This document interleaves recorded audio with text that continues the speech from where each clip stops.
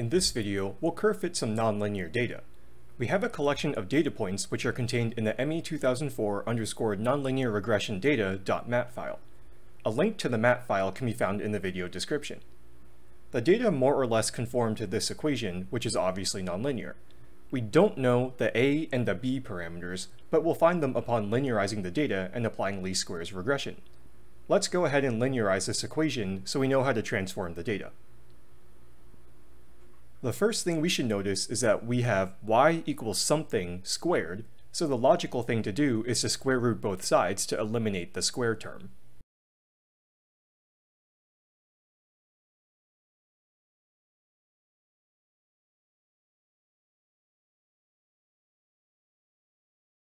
Now we can separate the right-hand side into two fractions because we have a common denominator of b square root x.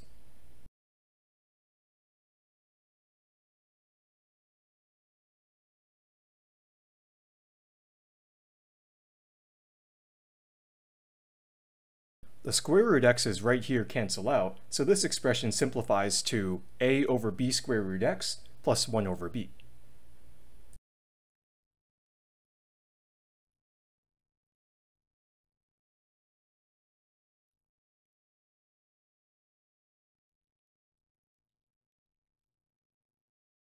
Now we can identify the y, a1, x, and a0 terms. We see that y corresponds to the square root of y. We can pull out the a and the b from this term right here, which means our slope is a1 equals a over b. When we extract the a over b from this fraction, we're left with 1 over square root x, which is our transformed x term.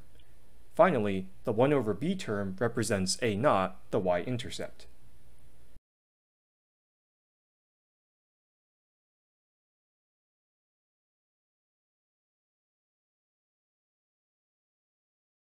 And this is our linearization. If we plot square root y versus 1 over square root x, we'll get a straight line with slope a over b and y-intercept 1 over b. This isn't one of the cases I listed in the linearizing nonlinear equations video, but recall that the list was not all-encompassing because there are way too many nonlinear functions in the world. This is an example illustrating the general process of linearizing an equation. Now that we know the linearized equation, we can transform the data accordingly and apply least squares regression in MATLAB to determine the unknown parameters a and b. As always, the first thing we need to do is plot.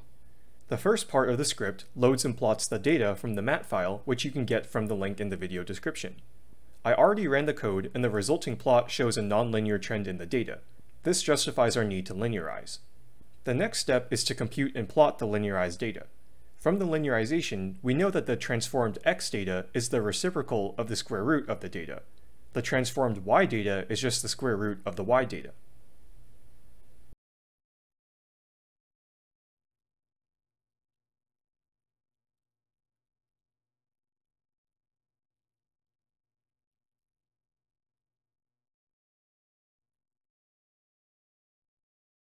As we expected, there's a linear relationship among the transformed data. Now we can use the fit function and some post-processing functions to obtain the curve fit coefficients.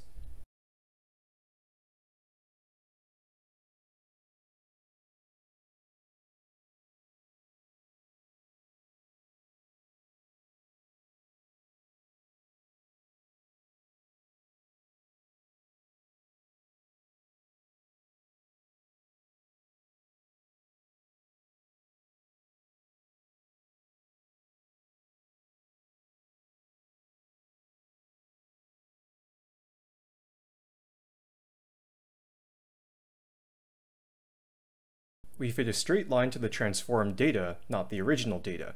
Keep this in mind when you call the fit function. You want to be calling the fit function with the transformed data, not the original data.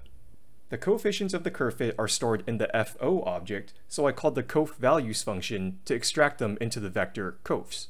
From the linearization, we know that the y-intercept of the curve fit equals 1 over b, so I just rearranged it so that b equals 1 over the y-intercept.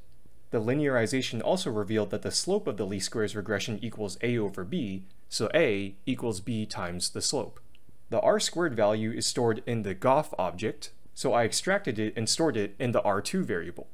The r² is nearly 1, indicating a near perfect fit. Now that we've obtained the numerical values of A and B, we can draw the best fit curve through the original data.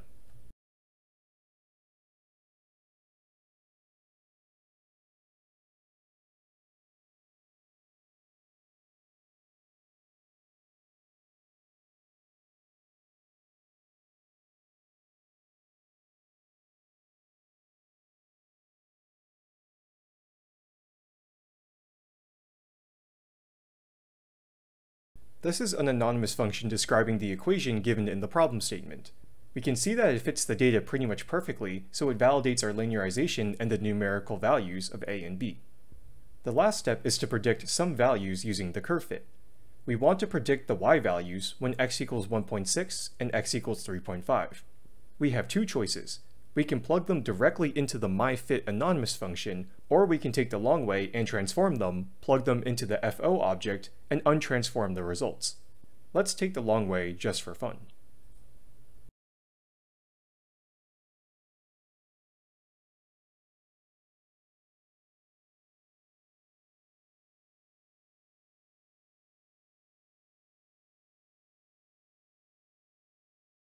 I made a vector containing the points at which we want to predict.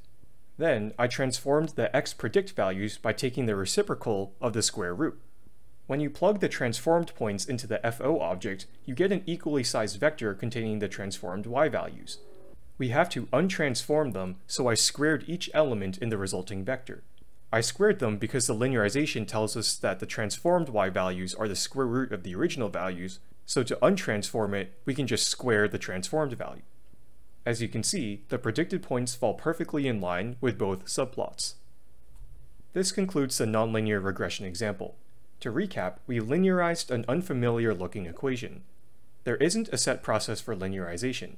It can be a matter of trial and error. When you linearize, try to isolate the y and x variables as much as possible. After you linearize, you can call the fit and cof values functions to perform least squares regression on the transformed data. Finally, always plot everything to make sure your curve fit actually represents the data well. See you next time.